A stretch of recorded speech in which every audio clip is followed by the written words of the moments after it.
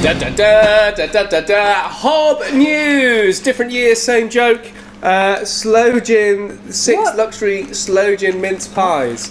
We can't give those out because they've got alcohol in. No, but I can. But yeah, Will, you can have those. Thank you Welcome, very much Will, for my Christmas present. Thank you, Jack. We are back for 2020. 2020. Will, welcome to the future. Thank you so much. I can't believe it. 2020. Gosh. I've known since about 2015. I've known exactly what's going to happen this year because I had 2020 vision. That's not the first Moving on. We want to say, as our first video back, just a huge thank you to all the stuff that happened in December. It was absolutely massive. Yeah, just a massive thank you for everybody who came in. And even though all that stuff came in, it still just helps us get to where we are. We don't have a gluttony of money anywhere. It just helps us achieve what we wanted to achieve last year. It's kept the lights on, as Will would say. Thank you so much for helping us. We're in our 10th year now, so you have helped us for 10 of those. You kept us going for all that time, so please don't stop. We've got so much more to talk to you about, and that's what we're going to use this video to talk to you about, really. What's going to happen the next year? So, Will, we've got a couple of big things happening. One's the charity dinner at the end of the year. 9th of October, we've even got the date. 9th of October, the Moat House, and we are increasing the capacity, so we're looking for about 130 people. It will be a major event to fundraise and celebrate 10 years of House of Bread. Because we start basically in October was when we kind of start, end of September, beginning of October, 10 years ago is when we started. So we're doing that at the Moat House, so that's fantastic. And we're also having a church celebration, probably at St Mary's, which is where we originally started. The very first one, back in the day at St Mary's Mews. So lots and lots of big events, some very significant events, and you'll begin to see that under the hashtag, what are we calling it? HoB 10 years? Yes, we've tried to come up with, we couldn't think of anything that rolled off the tongue, so HoB 10 years on the lid. is what we're is what we're calling it. So if you see that, click on it if you're on Twitter, and you can see everything else that's happened in that.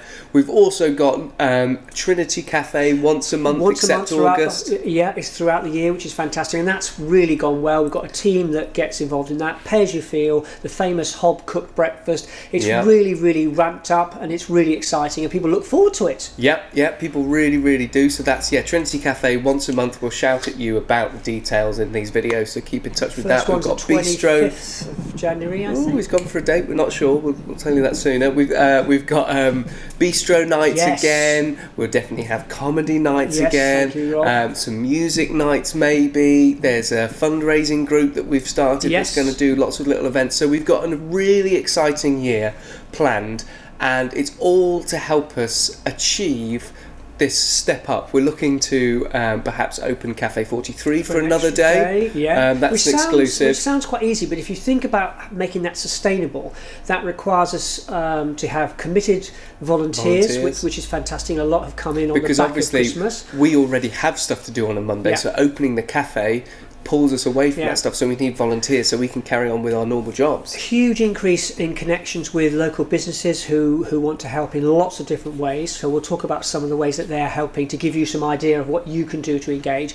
We've seen a significant increase in our surplus food, which means we can look at that provision of that extra day, and we are busier.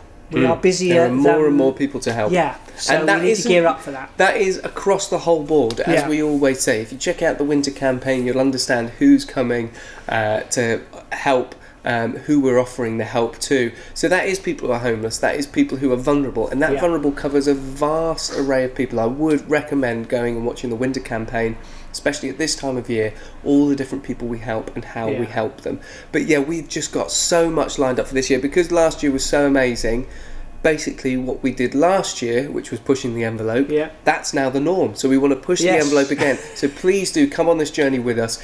Get involved. If you've got a spare bit of money that you found down the back of the sofa, please chuck it our way. It literally changes lives. That money, it doesn't go into a big vat and never sees the light of day.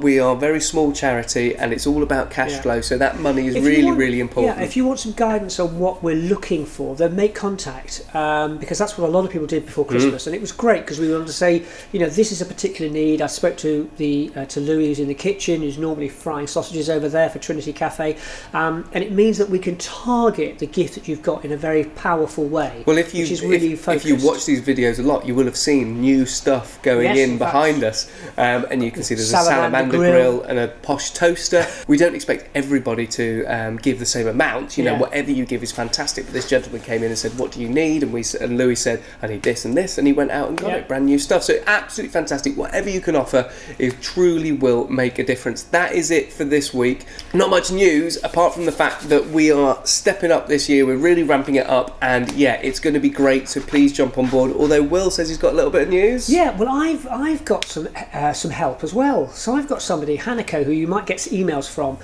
who's going to come alongside us and help as we ramp up the work that we do. There is more paperwork and meetings and things like that, so she's going to help us with that. Hanako's having to take on all the paperwork and the emails, not the fun stuff. Hopefully she finds it fun. Right, thank you very much, Will, for joining me. I shall enjoy my mince pies and sloe gin. Yes. Right. Thank you very much as ever for watching. Thank you for watching over the past year. It's been fantastic. This video is going far and wide, and so many people are coming in and going, "Oh, watch your video." So thank you very much. We will see you next time. Don't forget to check out the winter campaign videos. They're starting again on Wednesdays at 6 o'clock. So please catch up with them. We will see you next time. Thank you very much for watching once more. Goodbye.